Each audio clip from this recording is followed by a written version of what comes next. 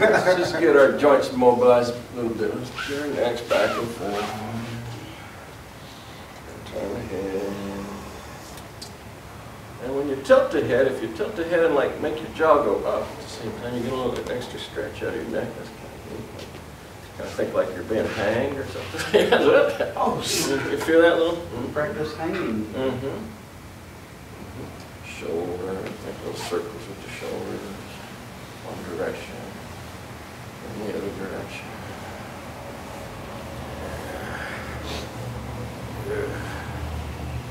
Wobbly action here, so you let the arm swing and just stay loose, let the shoulder roll forward and backward with it.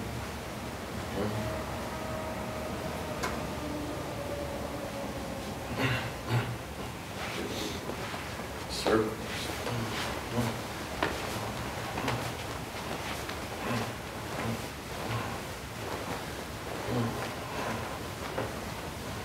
And it's hard. This is one of these, if you're letting your shoulder come up as you make circles, it's different than if you keep your shoulder down and make the circle.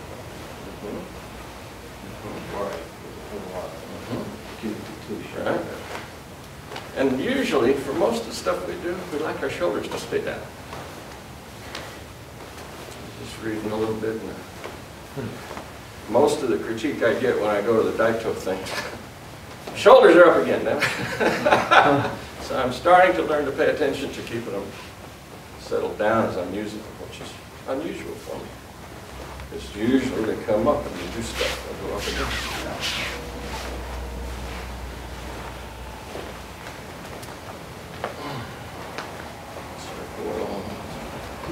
Circle. That's a Jerry Lewis thing. Yeah, if you just do the elbow. And circle. We do the behind one? Like West thing. Back here in one direction, and the other. Just got to go 3 or 4 times each. Not a lot.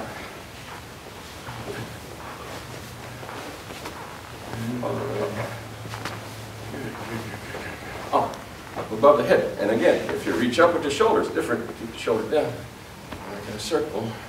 And it's moving from here. It's not just the elbow. And then, so, there you go. Direction. Circle. It's different if you go up here and do it, you know. Here. Right. And down here. Like an elephant dangling its trunk. The other way.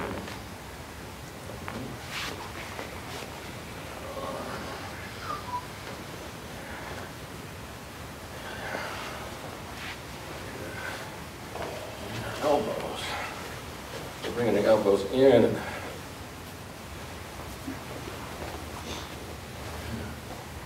in. Elbow down. Yeah. Make your arms. So yeah, you'd like to engage it from the elbow, the wrist, hand. Elbow, wrist, hand.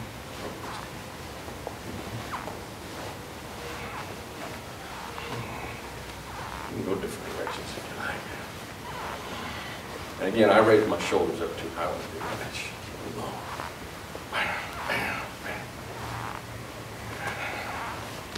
There you go. Oh, wrist. So up and down, and down, up and down. Yeah, circles. Fingers. Circles.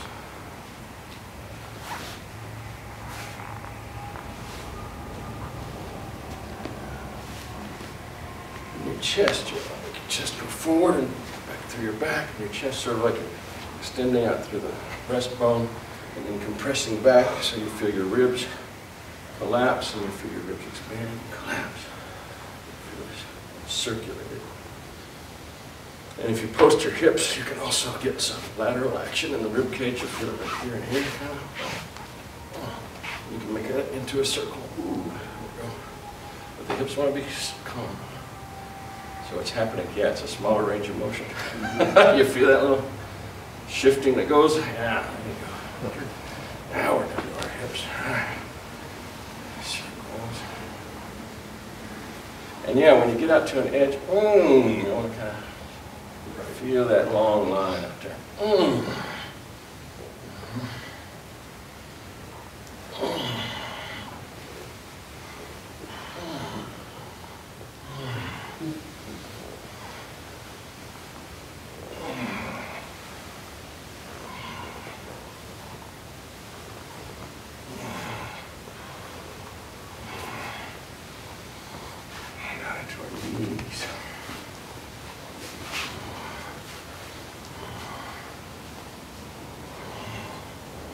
What do they teach in Pilates 1 and 2? Pilates, you lay on the ground and it's core stuff, mostly. Oh, It's built for dancers. I was referring to that movie where the guy was going to fight. The 2 guys were going to fight. Oh, and I know Pilates. Pilates 1 and 2. I know Pilates 1 and 2. I can get on the ground and do crunches really good. That's right. Isometrics. Feet and ankles. Rolling to the edges, fore and aft.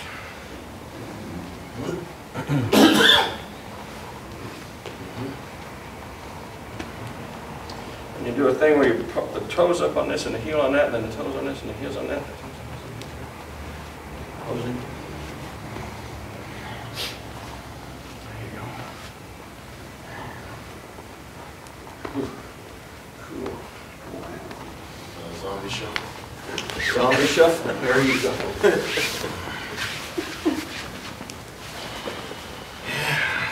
However wide it is to let your heels get down easy.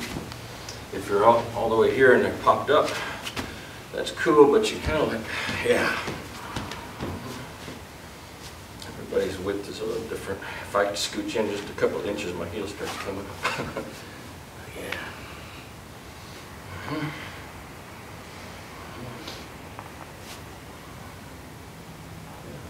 Sit over here on this one for a while, and then go over here and sit on this one for a little while. Hey, what's going on over there, man? So you can be a little bit of mobility here.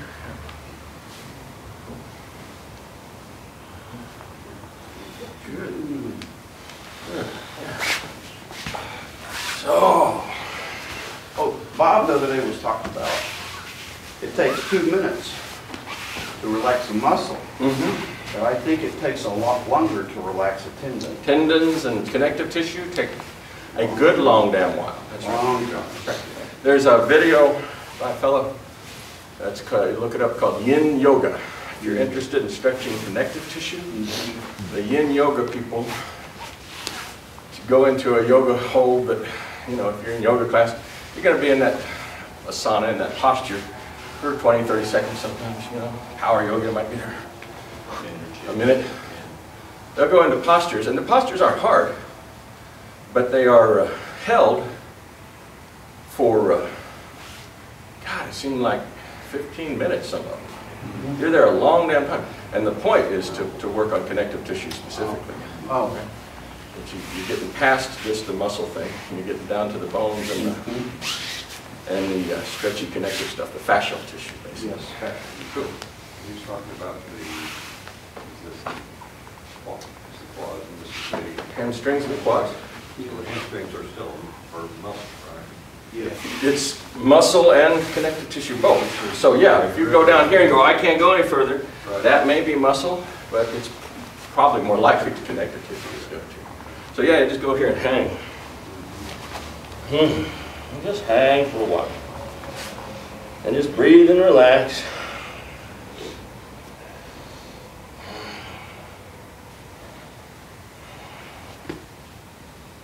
Another practices like this we do on Monday nights in the back, the Qigong exercises that Louise has been doing from Claire Johnson's group. They'll do these prolonged positional stretches like this. And she'll just get here and we'll just, you can shift from one leg to the other. You can move around a little bit just to keep yourself occupied, but basically you're here for many, many minutes. Long periods of time, just letting it kind of do its thing. And if anything hurts, then you come out of it for a little while, but you're standing in a room with everybody else bent over like this, so eventually you go back and do it some more because there's nothing else to do. So you'll have coffee or something. I heard several people talk about stretching, Mm-hmm. that was the most important thing to keep yourself. It's a big deal. It's a big deal for basic athletic continuation as you get older and older and older. It's one of the ranges of motion that gets shortened. And when it's too foreshortened, then once it gets too foreshortened, you're in the shuffle thing. You're no longer walking normal.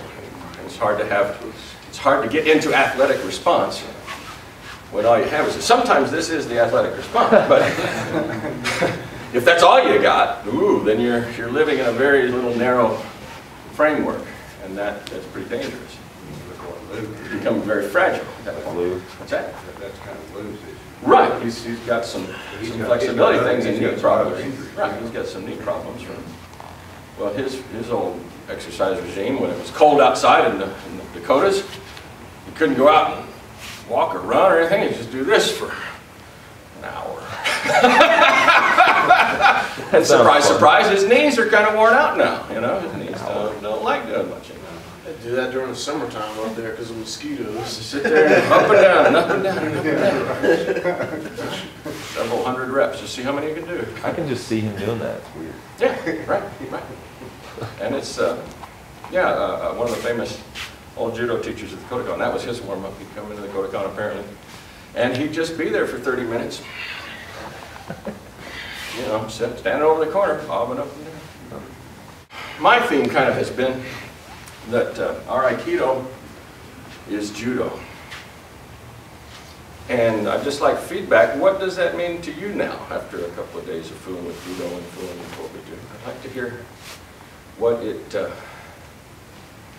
if you think about our Aikido from that perspective, what do you come up with? What's in your head about that? Aikido as Judo at arm's length, and I did that with Gary Berlinger once. Mm-hmm. Tell me about it.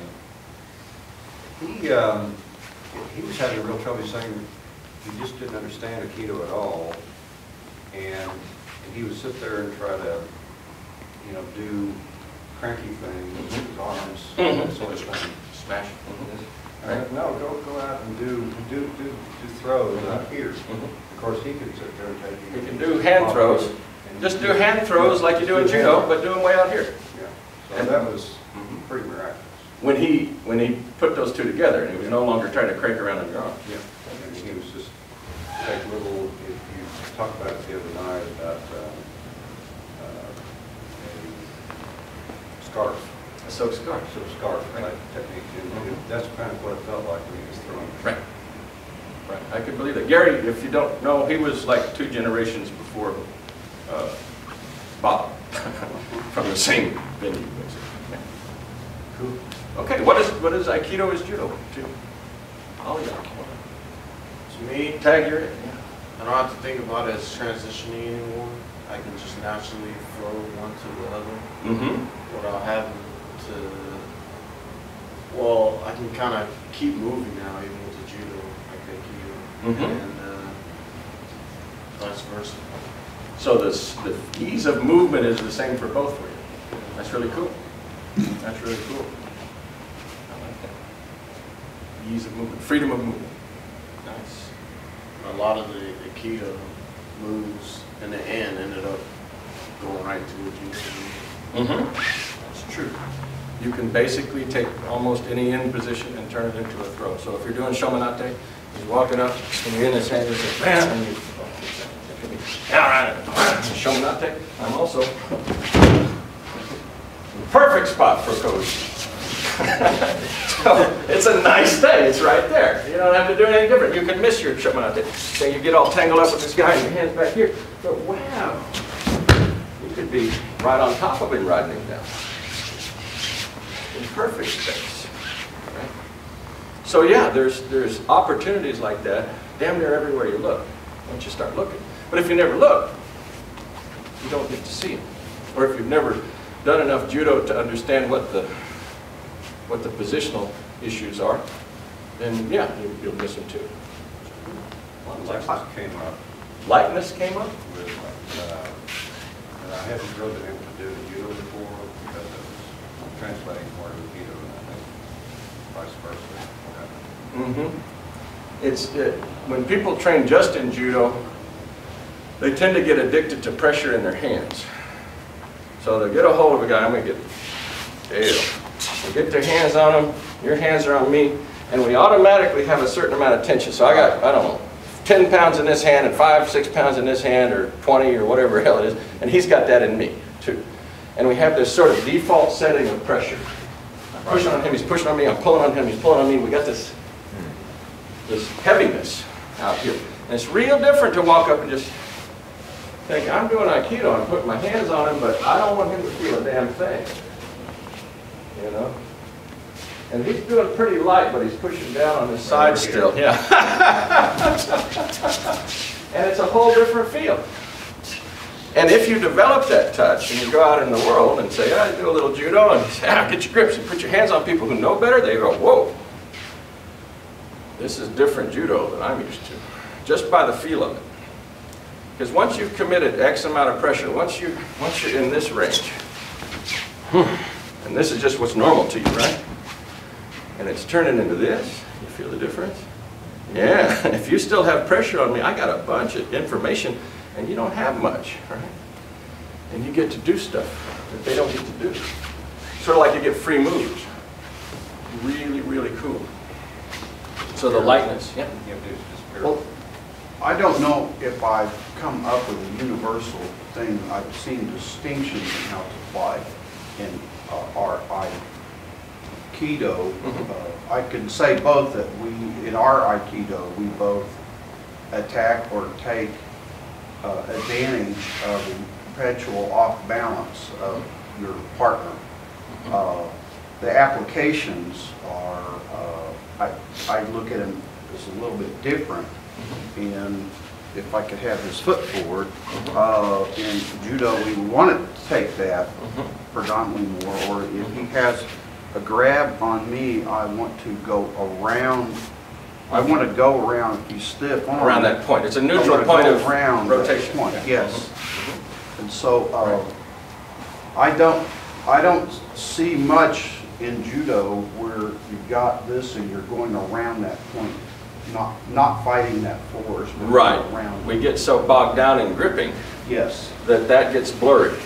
Right. The neutral point of rotation, we start having, it's largely approached intuitively in judo. Right. Whereas when it's out here and it's obvious, yes. Point of rotation, neutral point, leave that right there, turn everything around it, and wow, look what you got. You know? But if I try to move that point, it becomes a non-neutral point. Right. Right. Yeah. And that's what's going on a lot in judo. When these hands get pressure, and you get a hold of each other's knees, and that's why smart guys tell you, get your damn hands out of the deal. Or what Bob was saying, don't use your hands to move them at all. Yeah. Make your connection point, if you want to use your hands, use it to move you. The point becomes a neutral place, like where you're doing a push-up off of. The ground ain't moving, you can push off of that, you know. It becomes a neutral point of rotation and everything goes around it. Point of rotation also is where the center between the two bodies is. Yes. And so that becomes what you're having to intuit between us. You make contact. He's got a center of gravity, I've got a center of gravity. We're two independent features. We make contact, and now there's a center of gravity that has to do with the two bodies and their linkage. So we're like two ends of a barbell, with a heavy weight on one side and a lighter weight on the other side, but it's a bar in between. And you drop that thing through space and it will have a center of gravity on that bar in between. If it's a big massive weight and a smaller weight, well, it'll be over here toward the massiver side. But basically, whenever two bodies or more bodies are clumped together, you get this common shared center of gravity thing. That becomes an intuitive point of rotation, of who's controlling that point and who's using that to the advantage of the other side. And the weight necessarily doesn't matter too much. If I'm dumb about it and he's smart about it, the size will be negligible. The difference. Yep. I completely agree with that. I think Aikido teaches you more of an understanding of that. Then I think, like you said, Judo, maybe you kind of develop an intuitional... I think most people wind up with it coming intuitively in Judo. But I think having an understanding of that, because I've first-hand experience in this, and people that have they don't study the science of that, you know, like Aikido does more, in my opinion. They have this confused kind of sensation whenever you get to that angle, that that more Aikido style angle. And Well, we're it really works. great at recognizing it, like we're holding hands and we're rotating around this center point. Yeah, Centrifugal, yeah. yeah, what's the centrifugal feeling like? We're really great at recognizing that sort of Yeah. thing in this very flat plane. What Judo gets very great at intuiting is when the centers are in the vertical plane. And one center is coming up and displacing from underneath. The other center is rolling over the top. And you have this kind of inversion line, right? That's because it's much closer. So if Brian gets his center right into place, just a little, there it is, right there. His center is starting to roll under my center at that point where our joint centers are having that thing. Right. And suddenly he's like a ball rolling under another ball and it's going over the top. And you're getting these rotational things that are happening in the vertical plane. And that's where they shine more typically, that intuitive stuff, close up. But yeah. What else? How is our Aikido Judo? Ain't no wrong answers so far. Well, what I feel in playing with Judo for the last few months, primarily with one individual, but anyway, is the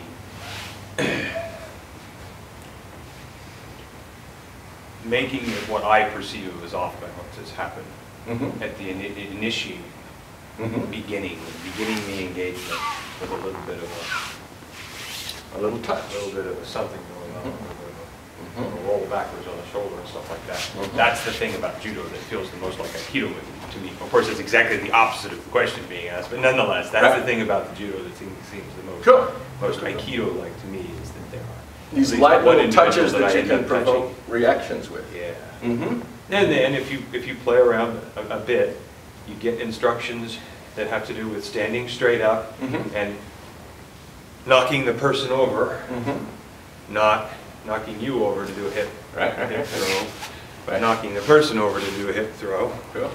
And I don't know, that seems to be inconsistent in how it's perceived. Because sometimes it's this, and sometimes it's this. But anyway, I see some relationship in the degree to which we're preloading and or during the engagement, causing ankles to shift, weight to shift on top of some place. Yeah, and it's interesting that it's smaller units. Maybe collapsing. Of change too. That because Judo is taking place in a tight framework, because we're close to each other, and it's happening within a half step, then yeah, the change can be, instead of a posture break, big and obvious, the whole spine engaged and the hips, it's a, the heel is rolled over, or man, you got a little tilt in the shoulders or something. It's relatively smaller affect. What kind of made me think about it was in the Daito-y thing that we saw last March. You had what I perceived of at the time as an answer to very, very close combat, small, close combat, and where you did small things in here. Those were real tight. And I'm actually, to some extent, seeing that as very, very similar to what certain Judo people are doing. Yeah. Very, very, very similar to what. And it's interesting because I think that also plays into the point that certain Judo people who have a background in a system of Aikido that has been influential in these particular ways too. Yeah. So there's some crossover that goes both ways. Yeah. That's kind of interesting. So if you take the action, we do this kind of action a lot for different things. And in Aikido, when you start out, it's a really big action. And you want to make it a little smaller. And when I get to Judo, I've got more surface area. I'm feeling more surface area with the other person, so it's I can feel what's going on. And if you're using your hands like feelers, and not like braggers. Right. You're using your hands as feelers, and you can work on making that circle smaller and smaller and smaller, so that when you get back out into a longer mind, you can feel, oh, I can still do that. I don't have to go like this all the time. I can do this if I want to. A little tiny thing. Right. Yeah. Very good. I can make that work. Cool. I love it. I'm a little bit convinced if you wanted to teach an Aiki person Judo, you shouldn't have them do grips. Probably not. I'm pretty much convinced that grips are a dumb idea Are very in Judo, confusing. period. You know, that's the insanity of competitive judo, that they make you get up there and get to those grips. And you are penalized. You're forced to be up there. If you're avoiding grip, then you are losing. Then you lose. Really? Yeah, you're being too defensive. That's stupid. Right, avoiding grip. But yeah, I really think as we come into position together, you're placing your hands on the guy, and you're just as good to be just in contact with his body. And if you want to have pulling action, then it's like a sloth, it's like a hook. And if you want just to have sensitivity, it's just hands out there and sensitive. And you have it so that the wrist can go like this easy, so if he jumps in hard and fast and blam, that you have a mechanism that will collapse to a finite space. So you have a type of unbendable arm that can engage automatically without having to pull it in.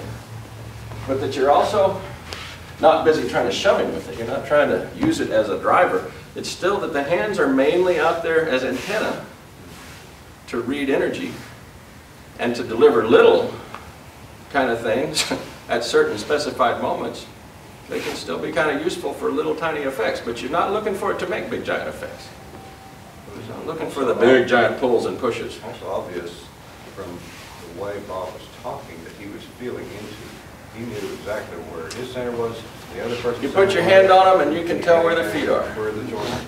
And if you're putting your hand on them and it's just like a hazy thing out there, then you don't have enough, you don't have the pressure gradient correct. And when you get to enough pressure, just get a partner, put the hand on them, and if you're just touching at the skin, it's hard to tell where different parts of his body are intuitively.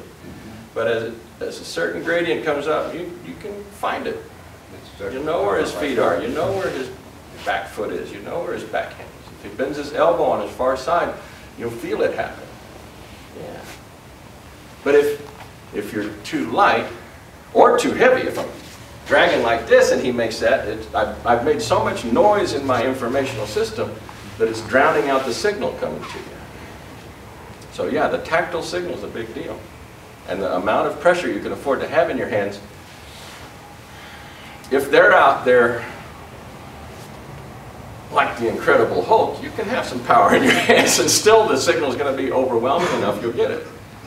But if they aren't out there have any kind of subtlety at all, man, you don't want to miss it. You don't want to miss it. Because the kind of shifts you go to, we start with shifts like this, right? Or in Aikido, a shift like this with the whole body moving. But over time in Judo, you want to catch shifts like that. So you start with a foot sweep, right? You got the side-to-side thing, catching the feet. And then the foot sweep gets smaller. And then it gets smaller. And it's just here. And now what Bob's saying, they can put their feet together and they'll move it all. Do it again from there. So add it to the repertoire. But you can work from this wide range of saying, well, what's your maximum width that you can still pull your foot together from? And that'd be a pretty catastrophic jump up in the air kind of body rise, right? I kind of have to jump to do it. Kick myself to here. And do a foot sweep from that. It'd be pretty easy.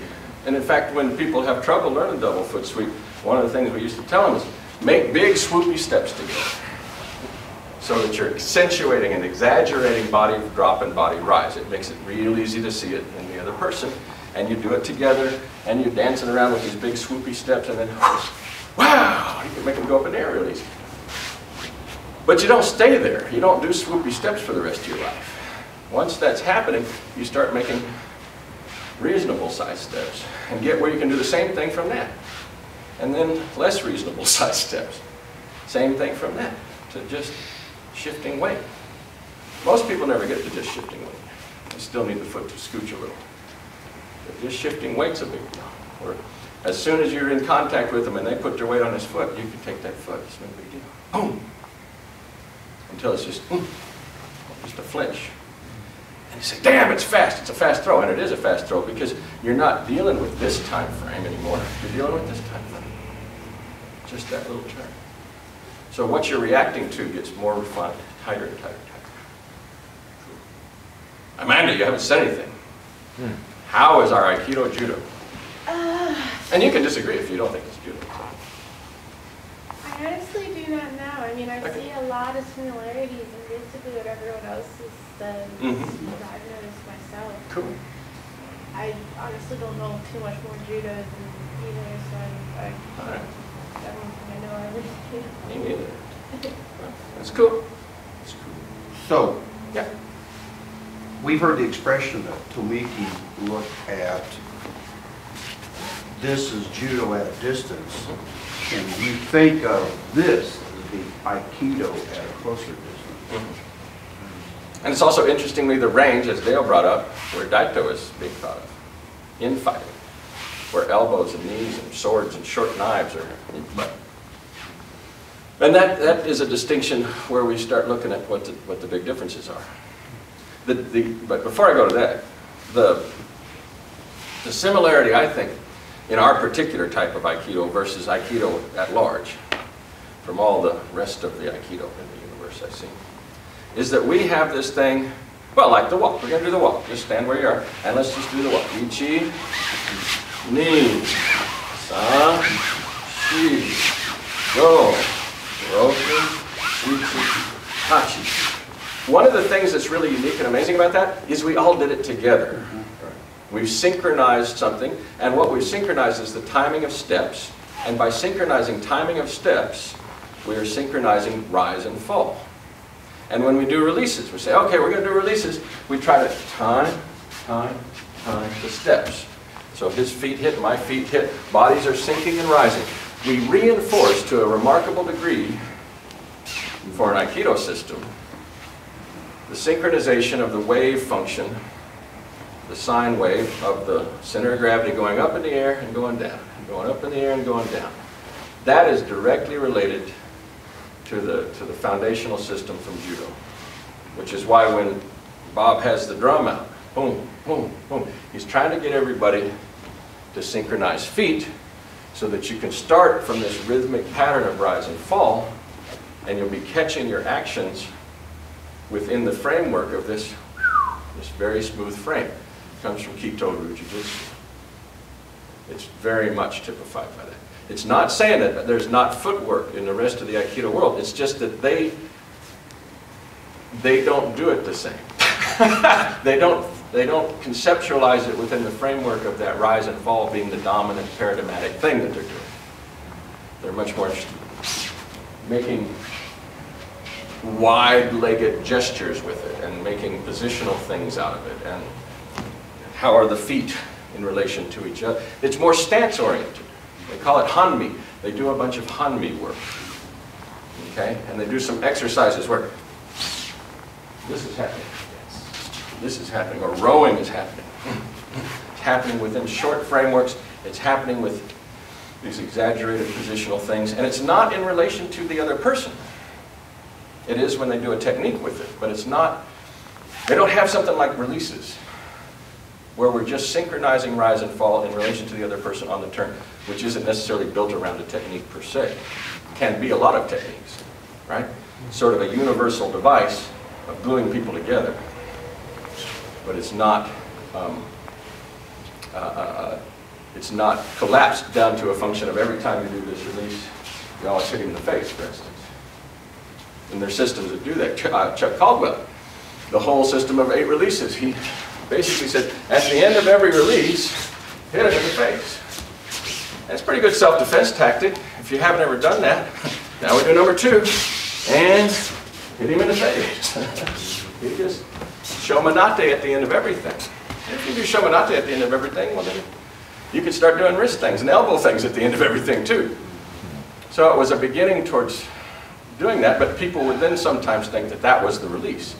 But the release actually ended at the point that you got behind the arm and stayed in motion with them in a rise and fall pattern.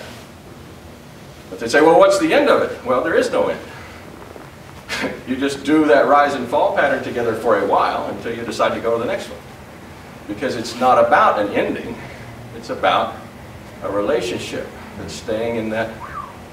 Kind of like a beginning with an infinite symbol. And yeah, you could, as long as you can keep walking together and stay in that pattern, the release goes on and on and on and on. And that's part of the problem, is the language that got tacked onto it. The release has something to do with I want to get that away from him. I want to break the contact. I want to take that off. Get that away from me. You know? And then releases are about, I want to join this. I want to hang with this. Well, the releases were not called releases. That's right. They By were the Japanese. They so were called Taidosa. Yeah. Which originally just paired exercise. Oh, just exercise. paired exercises. And then later it's kazushi. Kazushis. Yeah, you see forms of kazushi. Or where the release word. I don't know either. I'm not sure where. They don't Who call put that them together? releases in England. When no, and when Change that. when Chuck Clark branched off to do his thing, he changed that name almost immediately to Masubi Renshu, which is just I just want to have a sense of connection, right? That sticks to him. It's practice of the sticky thing. Oh, Right? Practice of the sticky thing. Do the sticky thing to the guy. You just want the sticky thing that they can't quite get loose of. Right? But the paired up and down is very, very important. Right. I think so too. Because that's how we're entraining our centers to the other person's center. So that you reflexively over and over again, whether we're at a distance, like in the walk, and you're not connected, but you're both, depending on where you're standing in the room, you're having to do it entirely peripherally, or you might have to do it just from sound, if you're way up front. To being in the back of the room, saying the whole damn thing move together, and you're in the middle, which has, no matter where you're looking, you're getting reinforcement. So when we get the white belts, we put them in the middle, they get the most signal from all angles. And then over time, it doesn't matter where you are. Over time, we all close our eyes, spin around in a circle, stop wherever you are, and do the walk from right there. Each, knee, up, shoot, go, roll. And we're still synchronized. And we're still synchronized from random ass angles. That's funny to see. Yeah, it is. It's very odd because but you're still picking up plenty of signal to synchronize with this wave pattern. A little bit sneakier. If you pay attention to your peripheral vision while you're doing the walk, you're not just synchronizing your up and down. You're also synchronizing this. And that's right. That. That's right. You're synchronizing a whole The bunch whole of body of activities things. that are being That's synchronized. right. And you'd Kind like of it to watch. all get into one thing. Exactly. Kind of mirror around you. You're learning to mirror responses Mirror going movement. on around you. Precisely. And it does, but at the end of the walk, even if it starts haphazard. Yeah. Yeah. And that's a bit of genius. Mr. Tomiki's genius. That's a bit of his contribution to the universe that didn't exist in the Aikido world exactly. There were other people like Shiota that had very short forms, but they didn't do it as a big clump like we do. They do it in a line. Everybody's in a line together, and they're all coming to this pose together. They're coming to this pose together. They're coming to this pose together. And we're all lined up like military guys, sort of. I can see the disadvantage of that. And it was, yeah, and it's very, we're all here, we all go like this, we all go like that together. And it's very limited forms of the same thing, but you don't see this entire movement spectrum and this entire picking it up from all angles thing and this whole synchronization and mirroring function, which is really a similar pretty amazing. comment about the Ido kata, that when you're doing the Ido and kata, part of the intent is to be mirroring the room together. Everybody together. It is not actually supposed to be a bunch of separate people doing the separate kata.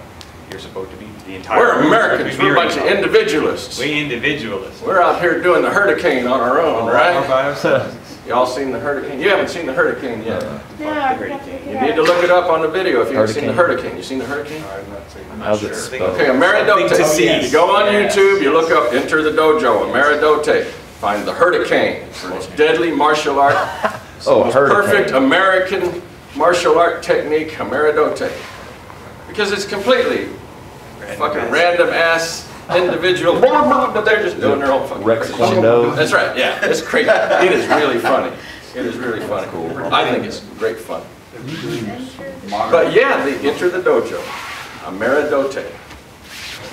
Spelled just like it sounds, Ameridote. So, yeah, we have this individualism thing. Japanese have a Confucian thing. We're all in one boat. We're all in one boat and we're trying to get over there. So we all got to row together. And almost anything you do with the different parts of Asian culture, there's very little space in cultural world over there in China or Japan that I can tell where it's go do your own thing. You see some oddballs that go do their own thing, but they're very rare. They're outliers.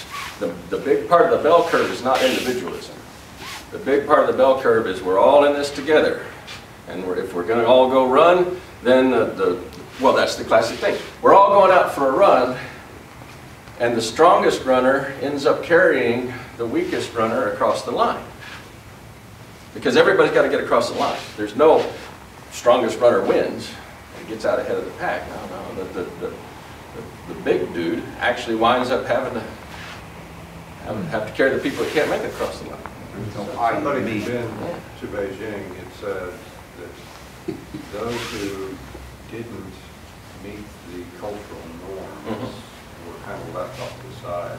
And they're supposed to go out in the mountains and live in a cave. yes, those people. It's the Taoist thing. Did not Right. make it. Right. If you Right. You're isolated. Healthy, if you were You're isolated. whatever, Right. you were put off to the side, and people would ignore you. Yeah. You're not participating in rowing the boat. We all got to row the damn boat. Right. Exactly. There's no I in me. I heard they did a study Yep. with Japanese and American people, and they showed them a picture of like a city, a whole bunch of people, like a family, and when they showed the picture to the Americans, like they would pick out like different things about different people, and then when they showed this to Japanese, they would pick out one thing that was Across the board for across the everybody. board. The thing that They said unified that- them all. Yeah, and they said Japanese people don't look at people as individuals. As the individuals. It's parts of one bigger whole. And I think part of that, we all get in the room and you're all supposed to end at the same time thing, comes out of that Confucian thing, but I think it has an active internalization purpose. When we do it enough, you wind up, I would suspect if you get a bunch of dancing people who do a lot of choreography, they've developed the same internalized sense. It's just that we start building it in reaction to dance with the guy to knock him down. So we're really doing a dance thing. And we're doing a spontaneous dance thing so that we're not doing a dance that's choreographed ahead of time.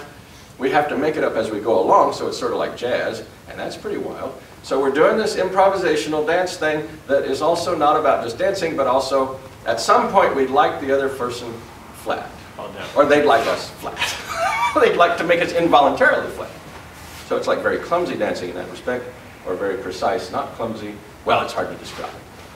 And that's what makes it It really weird to really describe. works if you're literally dancing. Yeah, if you're really dancing with Katie it. and I will dance. And You go to the dance club and throw each other around. Start doing Aikido. Oops. We restarted with that again. Oh my goodness. Clear a damn dance floor between the two of them. They're Now they pull out the knives. Someone did something like that in the middle of the dance. Yes. We'll go into that again. We should Just like conform that. again. Yes. I can easily see that. What were you going to say? I was just gonna say jazz makes my brain hurt. Jazz, well, right. There's cool jazz and there's hot jazz. I like cool jazz I don't know myself. the difference, but I know that, Hot's the real fast. yeah, that makes my brain hurt. Yeah, it makes mine hurt too. I literally fled Starbucks one day. Run away from the hot jazz. I couldn't Right. think, I was like, Cool jazz is the do-do-do-do-do. yeah, and then, It has a whole different feel. It has a different rhythm. I didn't know there was a difference. Yeah, you want to go find cool jazz. All right. Because we do cool jazz, man. I may try that. Yeah, I love jazz. jazz is awesome. Jazz got a tempo for every type of